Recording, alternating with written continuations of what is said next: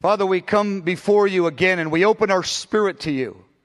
And Lord, as this book is teaching us to open our spirit to you when we come to you, we want to more than worship or pray. We want to open our spirit when we worship and pray.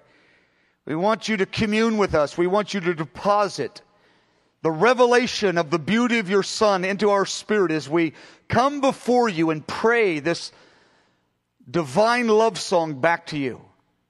Lord, I ask that you would woo our hearts to you in the fire of love. In the name of Jesus, amen. Session 13. The ultimate twofold test of maturity, chapter 5, verse 2 to 8. It's a very dramatic part of the book, chapter 5 is. It's heart-wrenching. It's a very different flavor than the 4 chapters before. Let's read it. I sleep, but my heart is awake. It is the voice of my beloved. He knocks, saying, "Open for me, my sister, my love, my dove, my perfect one. For my head is covered with dew. My locks are covered with the drops of the night," or his hair has the dewdrops of the night upon it. "I have taken off my robe. How can I put it on again? I have washed my feet. How can I defile them again? My beloved put his hand upon the latch of the door. My heart yearned for him. I rose to open for my beloved. My hands dripped with myrrh. My fingers dripped with liquid myrrh," is the idea, "upon the handles of the lock of the door. I opened for my beloved, but my beloved had turned away and he was gone." This is where the crisis begins. My heart leapt. It leapt up when he spoke. I sought him, but I could not find him. I called for him, but he gave me no answer. The watchmen who go about the city, they found me. They struck me. They wounded me. This is the second test is going on as the watchmen wound her. The keepers of the walls took my veil away from me. I charge you, O daughters of Jerusalem, if you find my beloved, that you tell him that I am lovesick. This is the second time in the book where she describes herself as lovesick. The first time in chapter 2, verse 5, under the most delightful circumstances, she's lovesick in chapter 2, verse 5. However, in the most difficult circumstances, she continues to be lovesick in chapter 5, verse 8. The overview. Jesus reveals himself as the one who suffered alone in the Garden of Gethsemane. This 6th revelation of Jesus begins the second 4 chapters of the 8-chapter psalm. The first 4 chapters focus upon the bride's inheritance. The second 4 chapters emphasize Jesus' inheritance. It's the reality that she belongs to him. This reality preoccupies her heart. I belong to him is what is pulsating through her being. A few sentences down, she begins to view her life through the lens of the pleasure she brings the Lord. Her pleasure is enhanced in living for his pleasure. Her pleasure is enhanced in living for his pleasure. Her greatest pleasure is now, this is new for her, now her greatest pleasure is found in doing all of the will of God. This is the way that Jesus walked. In John chapter 4, verse 34, he said, it is my food, it is my nourishment. In the language of Song of Solomon, it is my delight to do all the will of God. She is now joining Jesus in this kind of lifestyle in the Holy Spirit. She's being invited to join Jesus in the fellowship of his sufferings. Philippians 3:10, Paul says that I might know him and the power of the resurrection and the fellowship of suffering. Paul adds, he longs for intimacy, number 1, to know him. He longs to move in the power of God in ministry. He wants to know the power of the resurrection. But he says, I want to know the intimacy of the fellowship of suffering alongside Jesus Christ. One of the most glorious and terrifying realities that God can bring his people into. And Paul walked in these apostolic sufferings, the counterattack of Satan as he plundered Satan's kingdom. The fellowship of suffering. Paul wanted partnership with Jesus even in this place, the place of suffering. Philippians 3:10. She responds in instant obedience. And after her obedience, Jesus first tests her faith by withdrawing his presence from her. She obeys, and the presence of the Lord is withdrawn. The manifest presence is lifted off of her heart. Then secondly, after she obeys, Jesus tests her faith by allowing the spiritual authorities in the church to wound her unjustly. And finally, she responds in love and humility. She is lovesick as a maturing bride in the twofold test of maturity. Her lovesickness of chapter 2, verse 5 proves itself strong and mature in adversity in chapter 5, verse 8. And of course, that's our goal, isn't it? Not just to love him when everything is going our way in chapter 2, but to love him, to be overwhelmed in love when the disappointments are crashing in all around us. Jesus calls her to the fellowship of suffering. I sleep, but my heart is awake. It is the voice of my beloved. He knocks. And here's what the Lord says to her. Open for me. The Lord's knocking. He says, open your spirit, open your heart for me. And he speaks four things to her. My sister, my love, my dove, my perfect one. For my head is covered with dew, my locks with the drops of the night. What a sentence. Jesus comes to her as the one from the Garden of Gethsemane. He says, open for me, because my head is covered with dew, my locks or my hair with the drops of the night. Now, his hair is covered with dew, which speaks of being outside all night. He comes with hair drenched with the night dew. His locks speak of his hair covered with the drops of the night speak of the one who has stayed outside throughout the night season. He calls her to himself in the intimacy of the fellowship of suffering. Jesus calls her to open her heart to new depths of the Holy Spirit. Jesus' cry, open for me. Open your heart for me, he's saying. I don't want you at a distance. I want all of you. Open wide your heart. I am a safe God, chapter 3. And I am a bridegroom God. I am ravished for you, chapter 4. And I want all of you, is what he's saying. I want you to share fully in everything my Father has put before me.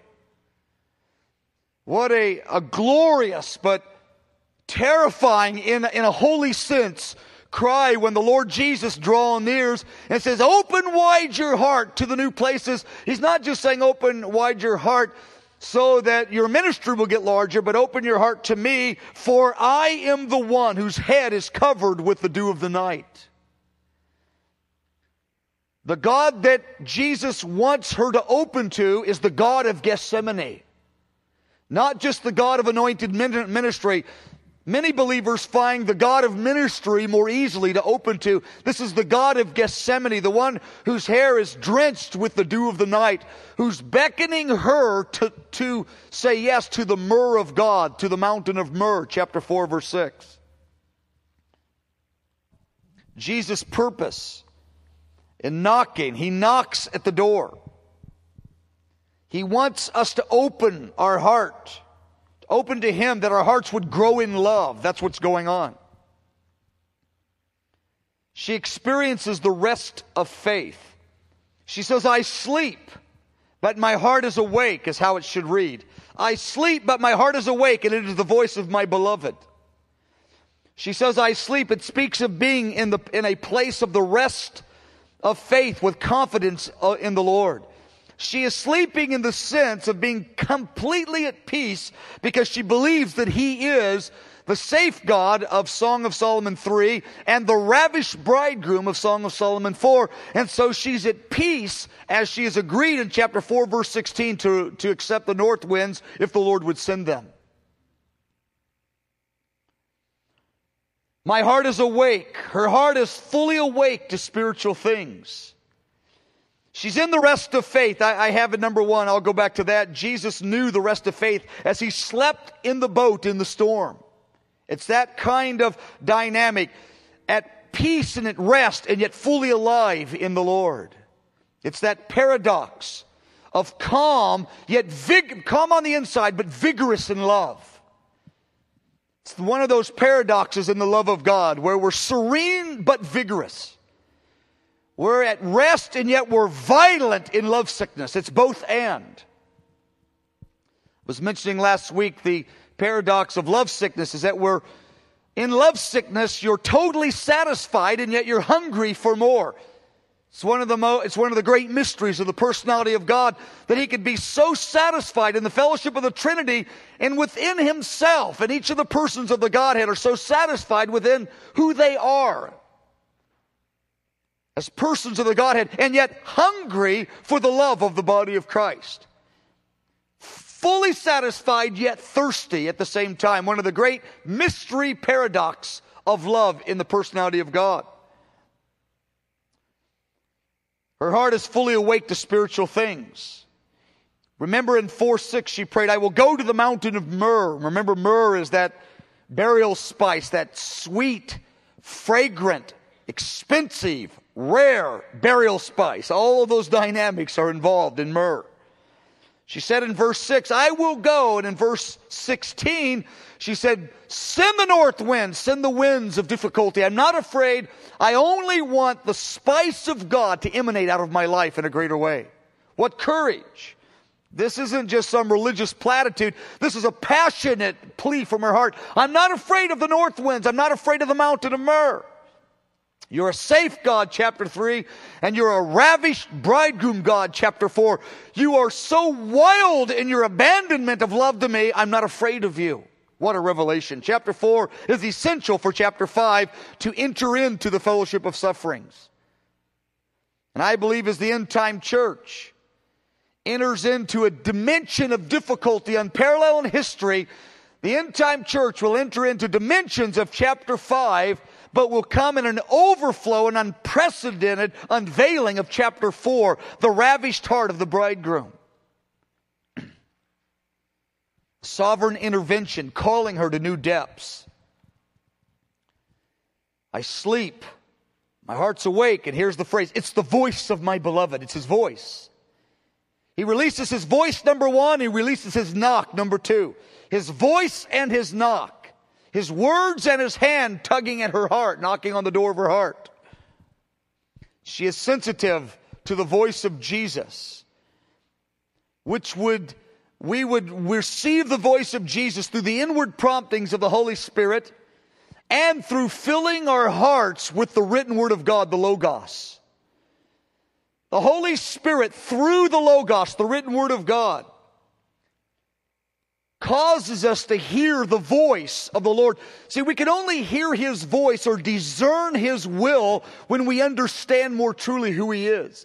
It's difficult to receive the communication, I am ravished over you, if our image of God is one that is not a ravished bridegroom.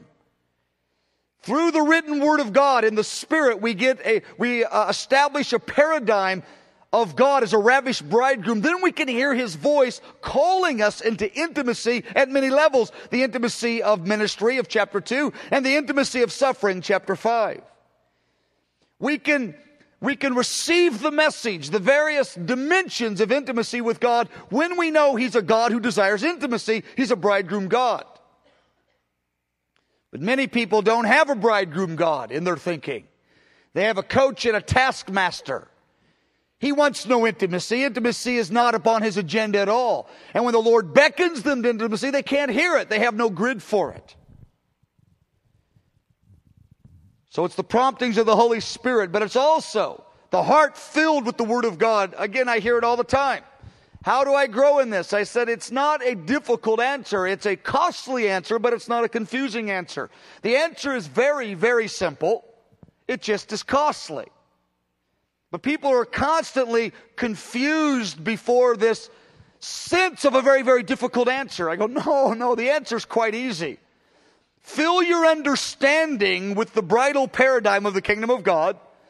And the things that you learn, turn them into prayer.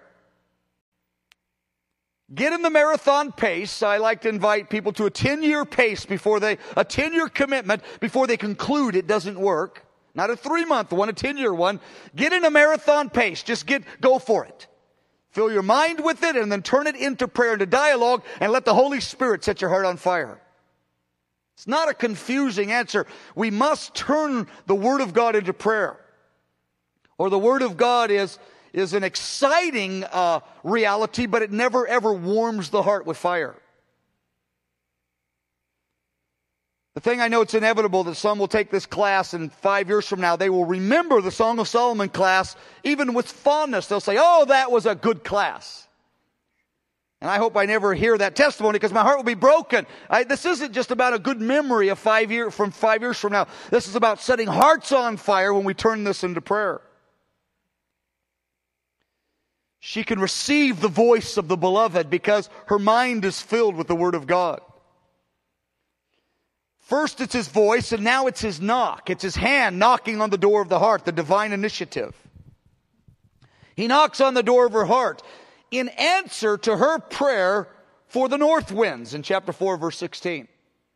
She said, send the north winds, send the difficulties, that spice would emanate out of my heart. I'm not afraid of the difficulties because I know you're a bridegroom God. I'm not afraid of intimacy with you in difficult places. The knock refers to the initiative God takes to bring us forward. He knocks at the door of our heart. I have 2 verses here in Revelation 3. I have set before you an open door, Jesus says. 3:8. 3:20, behold, I stand at the door and I knock. The Lord depicts the going forward in the realm of the Spirit with heart reality as Him opening a door or knocking on the door of our heart. Jesus uses this very imagery.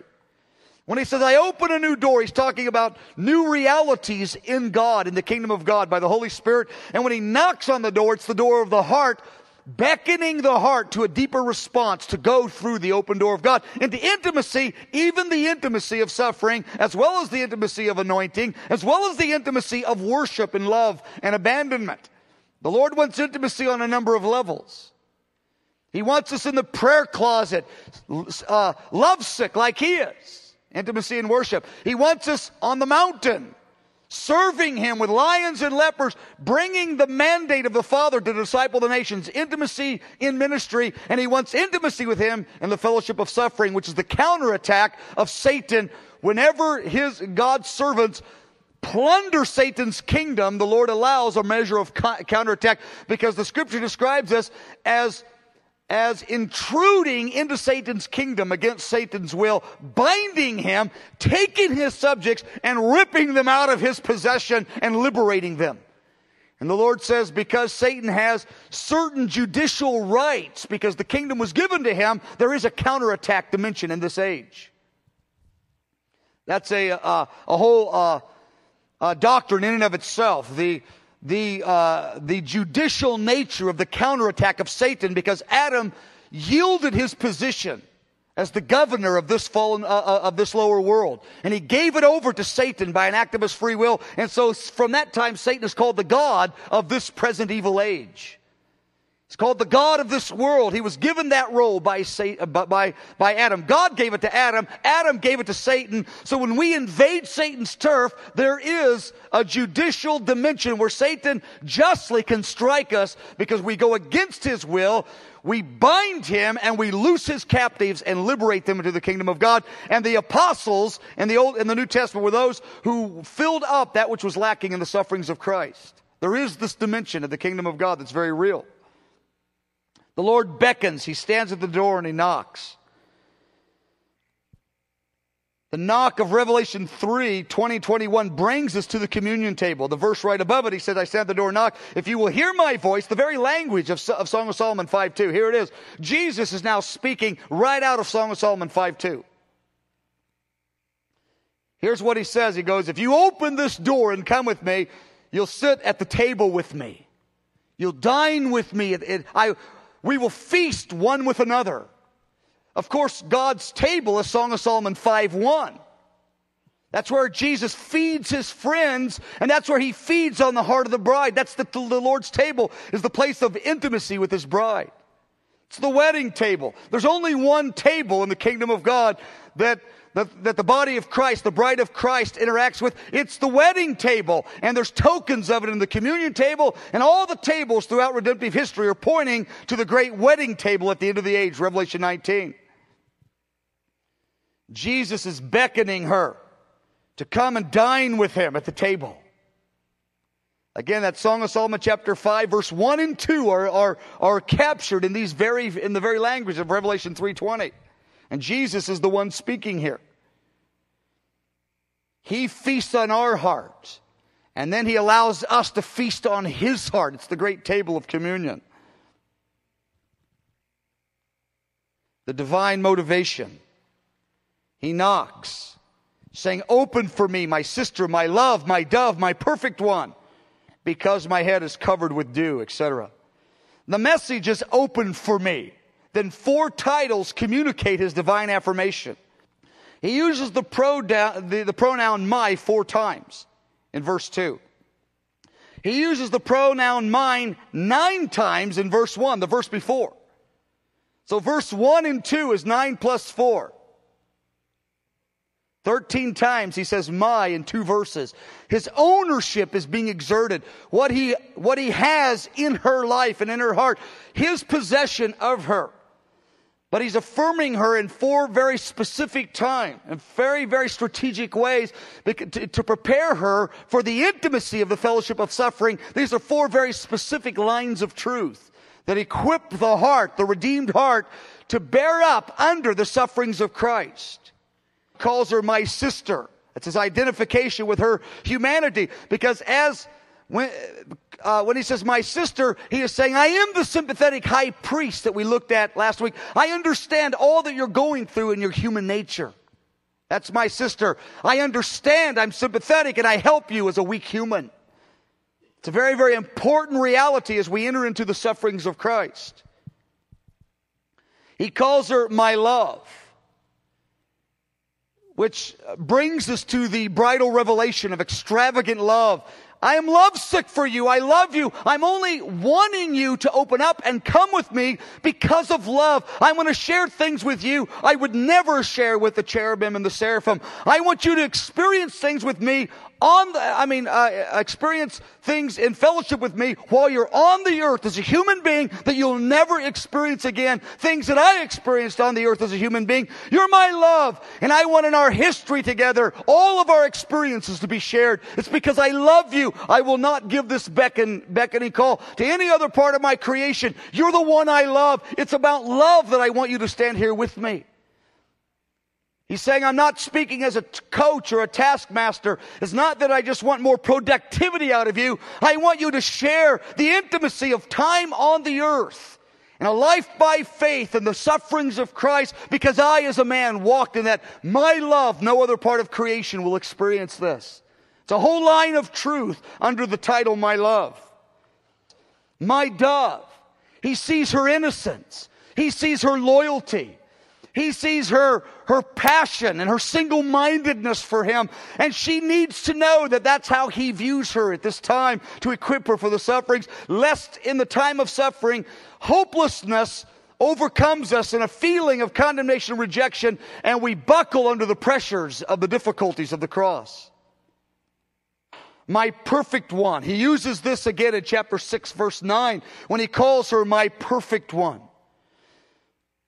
This is a statement that speaks of her intentions to perfectly obey God. There is no compromise in her. And the reason that's important to note this, because some commentaries, in verse 3, what we're going to look at in a moment, they portray the bride as compromising, but she is the perfect one. She's perfect in several ways in her obedience. She's undefiled. She's perfect or undefiled. She's perfect in the sense of being mature. The word perfect and mature is often interchangeable in the New Testament. She's a mature one right now. He calls her mature again in chapter 6, verse 9. She's not a young bride with a sincere heart only, but she's a mature one, a perfected one. Jesus said in Matthew 5, verse 48, be ye perfect as my heavenly Father is. Enter into spiritual maturity. I love you as in your infancy, but I want you in mature partnership. He longs for maturity because he can feast on us 13 times in 2 verses. My bride, my sister. He's feasting on the bride. He wants mature, intimate fellowship with his bride. Not only is she just mature in the sense of, perfect in the sense of spiritual maturity, she's the perfect choice of the Father to be his eternal companion. She is the perfect choice. She is the only choice, chapter 6, verse 9 says, we'll look at next week. The only choice, the perfect choice. She feels special. She feels she's the one God wants. She feels his love. She senses that the Lord understands her dove-like sincerity and purity. Jesus communicates that he will be there to aid her, and he's sympathetic with her because he himself went to Gethsemane and shed drops of blood in anguish. And even under the pressure, he said, Father, is there any other way? He says, I know what it means to come under the pressure of is there another way? And yet he fed on the will of God. These 4 descriptions are very significant in equipping us for the twofold test of verse 6 and verse 7. She responds in full obedience. I've taken off my robe. How can I put it on again? I've washed my feet. How can I defile them? My beloved put his hand upon the latch of the door. Talk about the door of her heart. My heart yearned for him. I rose. For my beloved, my hands dripped with myrrh, my fingers with liquid myrrh on the handles of the lock. She's speaking about the lock of the heart. Her instant obedience, her desire to walk clean before God is what is going on here. Her desire to walk clean before God. I've taken off my robe. How can I put it on again? After this twofold test is over, Jesus' first words to her, which we'll look at in the next session and then again next week another time. After this twofold test is over, Jesus' first words to her make it abundantly clear she is being obedient instead of disobedient, as some commentators believe. Some believers saying, it's too inconvenient to take my robe off, I'm sorry, when what she's saying is, I've taken my robe off, I've put your robe on, my feet are cleaned, I will never dirty them again. She's saying exactly opposite. And Jesus' first statements, the first time he speaks to her after his presence withdraws, he calls her, he says, oh my love, you are beautiful, you are lovely, you are awesome as an army, a victorious army with banners. Your gaze has overwhelmed me. She has stood true in obedience here in chapter 5. Her robes speak of her deeds or her acts. I've taken my robes off. B, we're covered with his robe, whereas our garments are as filthy rags. She's saying, my garments are off. Your garments are on. I've done it my way. I'm going to do it your way from now on, is what she's saying. I don't want to do it in my own way like I did in my early days. How can I put it on again? She's asking, how can I go back to the sin and compromise of wearing my own garments, doing my own thing? She acknowledged that Jesus has cleansed her. She says, my feet have been washed. I've washed my feet in the Word of God in redemption. Our feet get dirty through our contact with the fallen world in our endeavors to serve the Lord. But her feet are clean. She's living in an undefiled life right now. Jesus told Peter that he was clean, but he still needed his feet cleansed. He was speaking to Peter and the apostles in John 13. He was speaking spiritually to them. He said, all of you are clean except for one, speaking of Judas, and he's a devil. He said, all of you are clean. He's talking spiritually in John 13. Incidentally, that's a very powerful passage because in that very same discussion, he said, and every one of you will deny me this night. How could they be clean and deny him this night? Because the Lord views us and defines us by the yes in our spirit and by the gift of righteousness. The very apostles, he says, you are clean. And then later he says, I love you like the Father loves me. And then later he says, but each one of you will deny me. But you will recover. You will recover. That's amazing that they could be clean and yet would deny him that very night, and Jesus had it by foreknowledge. But he said, your feet are dirty. And Peter said, no. And the Lord says, well, if I don't wash your feet, you don't have anything to do with me, because Jesus is speaking figuratively of Peter's defilement in the world. When we serve the Lord, when we get into the battle, we get a wrong spirit, we get bruised and injured, and there's compromise that touches us, and dirt and filth, and the Lord says, you're clean, but I do want to wash your feet regularly.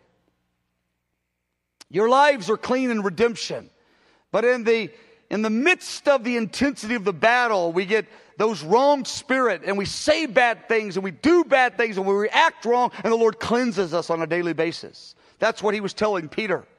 Peter didn't understand it. He thought Jesus was modeling servanthood, but he was also speaking spiritually about their need to be cleansed, and because they were going to actually fall even that very night. She refuses to defile her feet through compromise. She goes, how can I defile them? I'm clean. I will never defile myself again. I'm not going that route again, is what she's saying. God's grace is released upon her heart. My beloved put his hand by the latch of the door. I love that. By the latch of the door. And that's in verse 4. In verse 5 it says, by the handles of the lock. It's speaking of the heart both times. The door of the heart. Remember Revelation 3 we just looked at. Jesus talks about the door. He's talking about the door of the heart. And this is the Son of God in person speaking this verse in a figurative, allegorical way. It gives us good ground to understand what he's talking about here in the song. The latch of the door speaks of the door of her heart. Her beloved, or the one that she loves, is resting his hand upon her. His hand refers to the grace of God. I have a passage in Acts 11 where the hand of the Lord was being manifest and the grace of God was abundant. The apostles described the hand of the Lord as that which releases the grace of God upon people. So here's what's going on. She says, the Lord put his hand upon my heart to unlock the deep places of my heart. It takes the power of God to enter into the sufferings of Christ and to maintain our lovesickness and our purity of devotion. The hand of grace causes her to yearn with desire and love. She goes, oh, my heart yearns for you. She's not compromising. Beloved, she is filled with desire. Verse 8 says, I'm lovesick for him. She's yearning here, and here in verse 4, and her heart leaps in verse 5, and she's lovesick in verse 8. She's not compromising at all. It takes God's help for us to love God. God puts his hand on the lock of our hearts, and we have the power to respond. She instantly responds. I arose, I opened for him. I opened my spirit deep to him as the God of Gethsemane. Not just the God of the anointed ministry, to the God of Gethsemane I opened my spirit, to that God. Not just to the one to anoint me out in the mountains in ministry, but I said yes to intimacy in whatever he would beckon me to cause spice to go forth in my garden. Again, you can never ever press into this kind of perseverance, this mature steadfastness in chapter 5 without the revelation of the ravished bridegroom God of chapter 4, which comes after the safe God of chapter 3, which comes after the beautiful God of chapter 1 and 2. The progression is clear. She goes, I arose. She instantly obeys. I arose depicts her full obedience. She doesn't stay on the bed. Her response is exactly the opposite of chapter 3, verse 1. She's not on the bed. She arose instantly to say yes to him. She goes, I'm not afraid of Gethsemane, is what she's saying. I'm not afraid of the dewdrops in the night alone, because you will be with me as my brother, as my fellow human with sympathetic aid. You have full understanding of who I am. She makes it clear, not only does she arise to open, she opens for him. It's a love affair that's going on. It's not an heroic kind of militaristic, if I lose my life, I lose it for the cause. No, she's doing it for him. She's opening for him. She wants intimacy with the God who already went through Gethsemane. She wants intimacy with the God of Gethsemane. It's intimacy that she's after, not some kind of religious Islamic heroism. I'll lose my life and maybe I'll get rewarded in eternity for it. No, it's after a quest of the intimacy of the fellowship of sufferings. I arose and opened for Him, not just the cause in a religious way, for Him. I opened for the God that already went through Gethsemane. The safe God of Gethsemane is a bridegroom God. He's a lovesick God. He's a beautiful God. He's a ravished God. The God of Gethsemane is a sympathetic God. That's what's going on. I tell you what, beloved, again, the end-time church, as God begins to beckon us to arise and to voluntarily enter into the realities of chapter 5, we will not do it without the bridal paradigm of chapter 4, actually chapter 1 through 4. Because chapter 5 is a voluntary response. Yes, there are persecutions that we don't voluntarily say yes to, but many persecutions along the way, there's the power to close our heart and back away in fear. Many of the accounts of persecution throughout church history, there was the line of demarcation where one part of the body said, I will arise and open for Him, and we will stand. And the governments or the powers that be caused great trouble. And weeks, months, and years later, the great crisis of a persecution comes.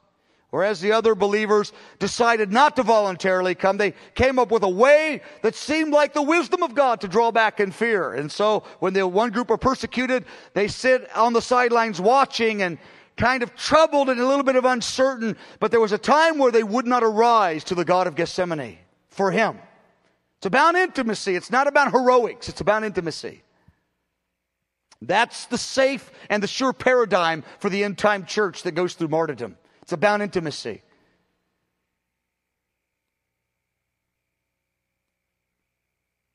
God's grace empowers her heart to embrace sacrifice.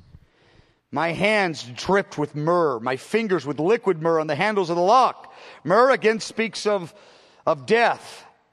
Death to our flesh. Death to the natural, even the legitimate natural comforts that God, as a rule, releases to His people. It's death even to legitimate privileges in the natural. Speaks of death to self. She said yes to the mountain of myrrh in 4:6. She said yes to the north winds in 4:16. Now she's saying yes to the Jesus of Gethsemane. Here it is. The progression is developed. She's right there.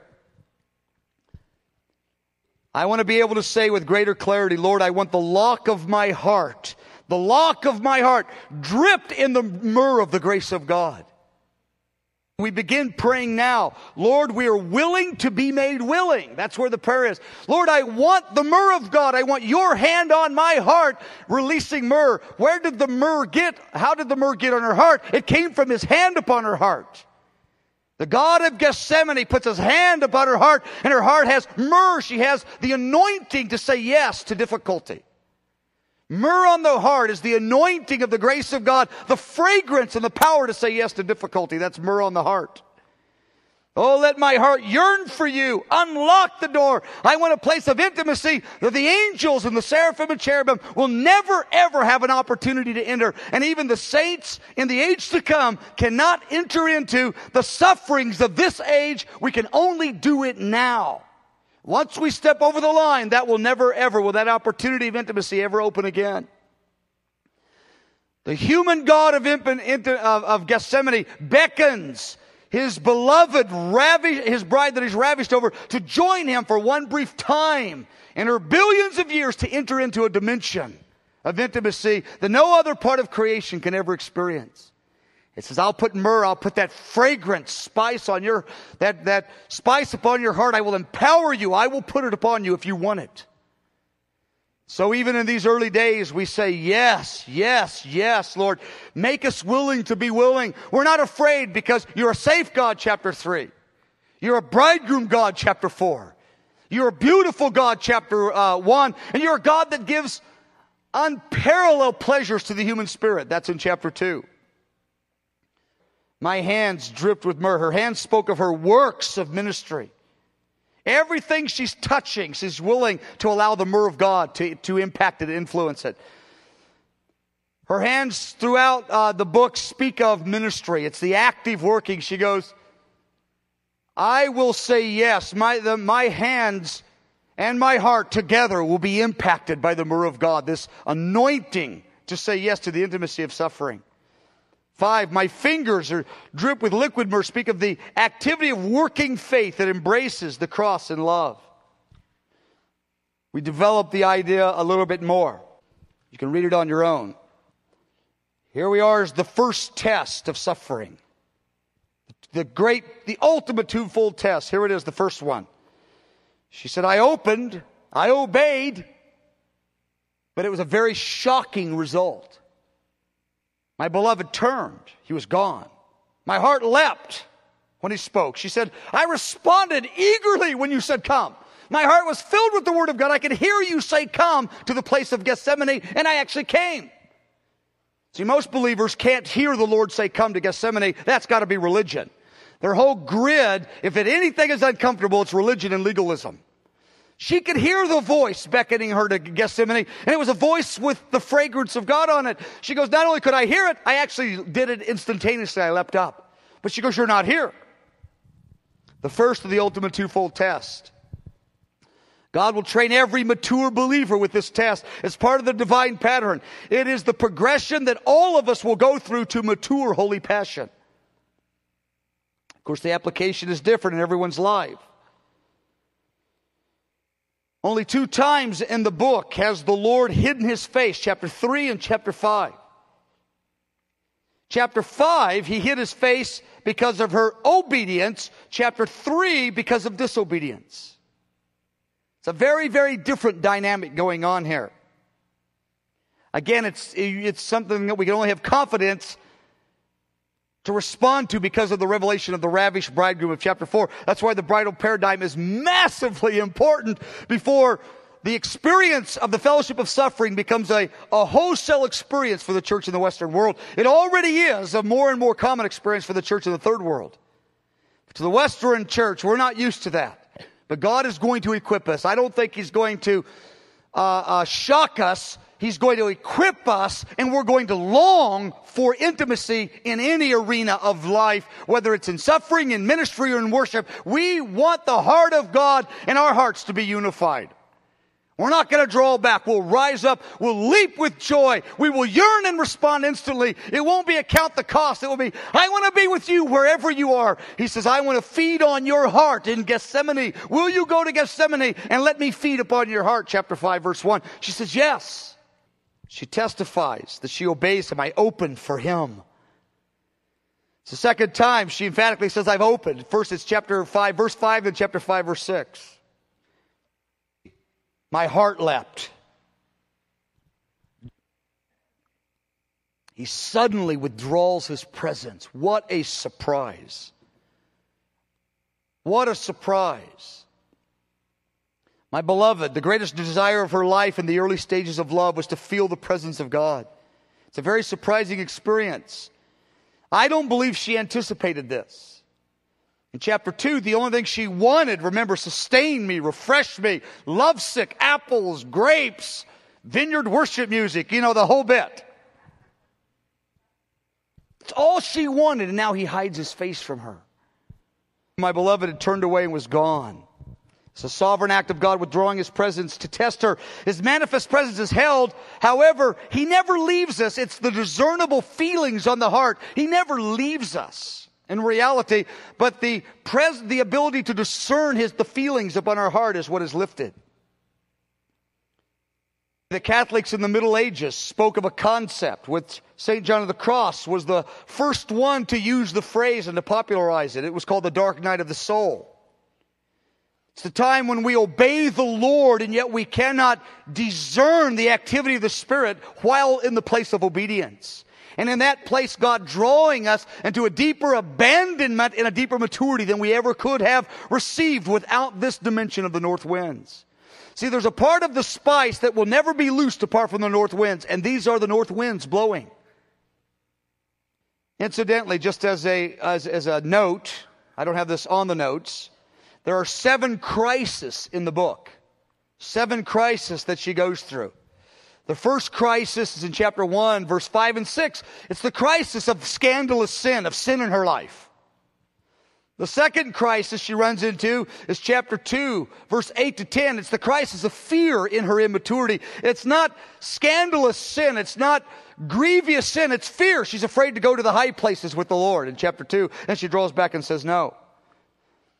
The next crisis is when she's on her bed in chapter 3 and the Lord's gone and she's really thrown into a tailspin and she has to work her way through that. Does she run to Him or from Him? And she has to settle out. She has to be established in the first time He lifts His presence after she's been walking in communion with the Lord. The fourth crisis of the book is in chapter 4, verse 6 and 16. In verse 6, I will go to the mountain of myrrh. Verse 16, send the north winds.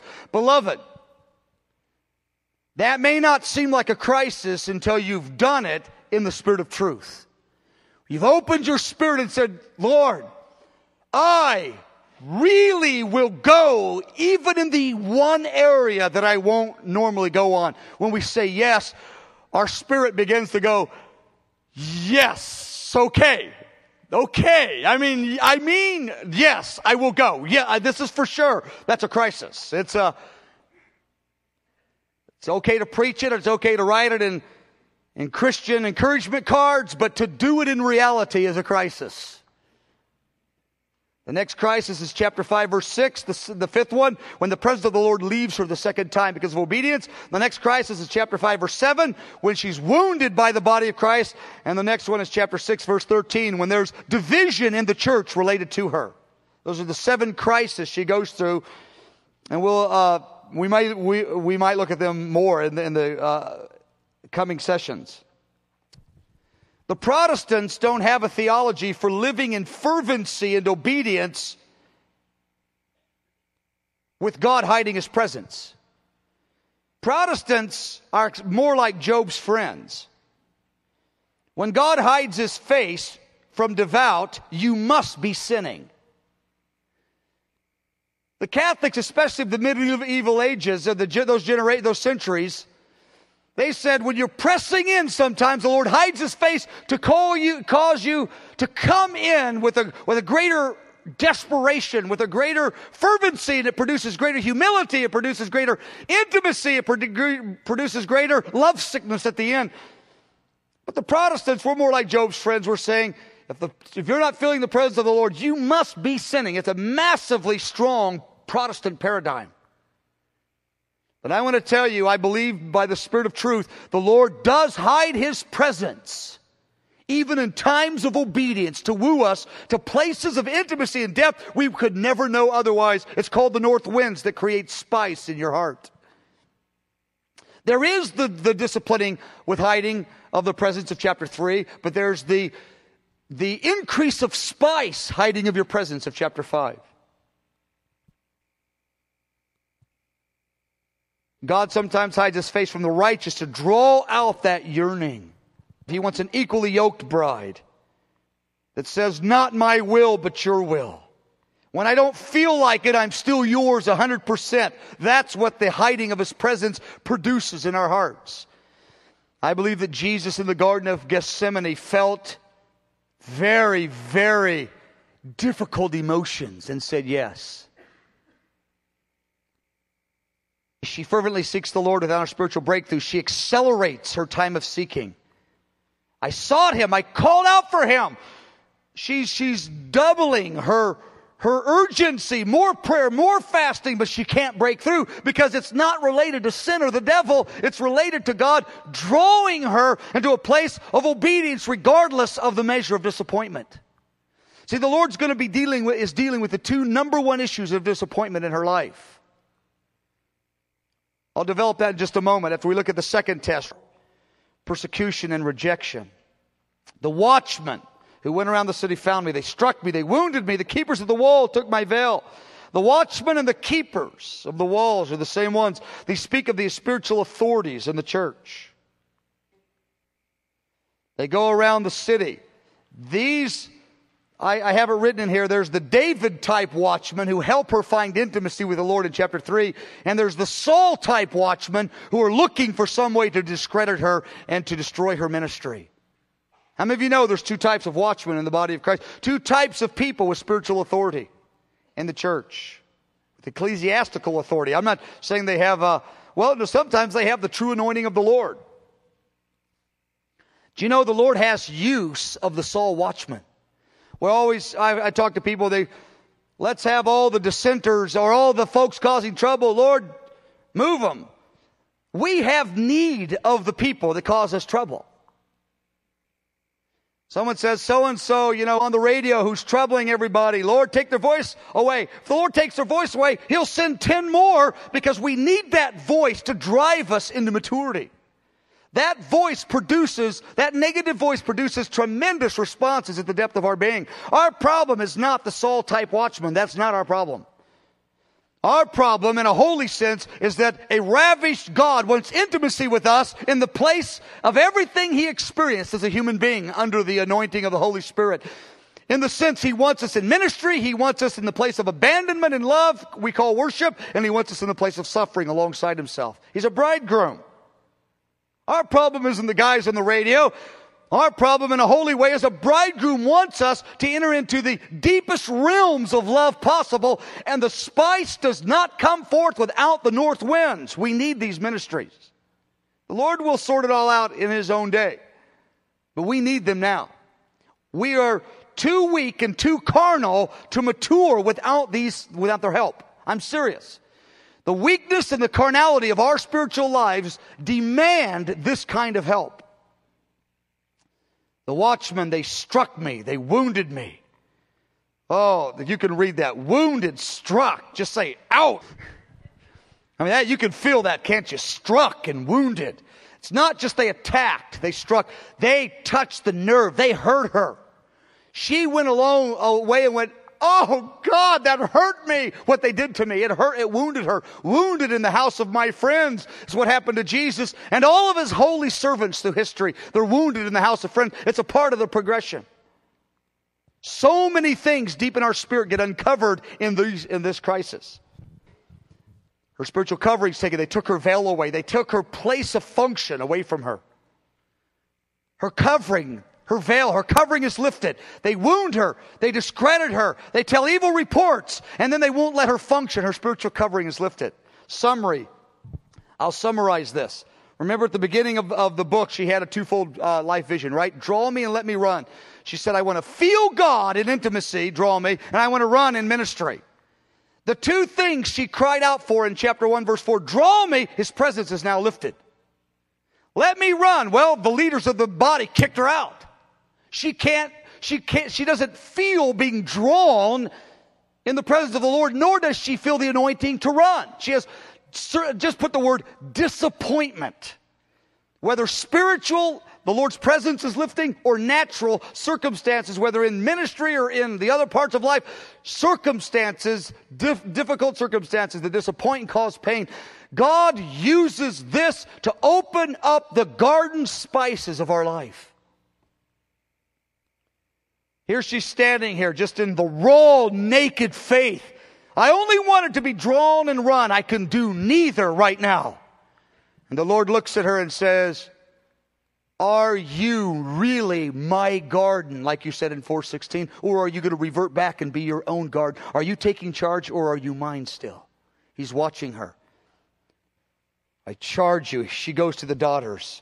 If you find my beloved, tell him, I'm lovesick under the most terrible, disappointing circumstances, spiritual and natural circumstances.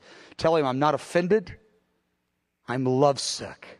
I'm not just lovesick at the table under the shade with the grapes. I'm lovesick in adversity because in chapter 5, the lovesickness of chapter 5 is far more mature and deeper than the lovesick of chapter 2. Lovesickness of chapter 2 is when everything's going fine, and the Lord sets it up that way. But He's wooing her into intimacy with Himself. She actually asked the daughters, the more immature ones, go help me find Him. I mean, what? The leaders have kicked her out. She goes to the young ones and says, help me find Jesus. And they're going, help you find? I mean, you're like the main one. She goes, I'll find Jesus in any way that He'll minister to me. But if you find Him, tell Him I don't feel anything and I have no ministry. It's all gone. But tell Him, I'm sick with love. I meant what I said in chapter 4, verse 16. I am now your garden forever. Oh God, let your spice flow in my life. That's what's going on here. Let's pray. Oh, Father, we ask you, Lord, send the north winds so that your spice will flow out of our spirit, so that our garden is truly your garden, that we are preoccupied with you and not what we're feeling and sensing. Lord, you're not just a means to an end. You are the end. Oh, great bridegroom king. Oh, lovesick God, make us lovesick. We're willing to be willing. Put your hand of myrrh upon our hearts and let myrrh drip on our hearts. Oh, Lord, we love you. We thank you. Amen. This concludes this tape presentation from Friends of the Bridegroom. For more information on resources available from Mike Bickle, as well as news about upcoming conferences and live broadcasts, visit our website at www.fotb.com. Thank you.